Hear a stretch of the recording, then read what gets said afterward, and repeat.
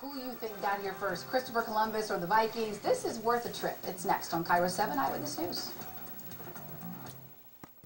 Again, the Vikings and their descendants are gearing up for maritime-themed conquest in Ballard. We got a sneak peek today as the Nordic Heritage Museum got ready for its 26th annual Viking Days Festival. We caught up with a few invaders practicing for a weekend full of pillaging after pulling their ship ashore. But there will be many more civilized Scandinavian traditions on display as well, including arts, crafts, singing, and food.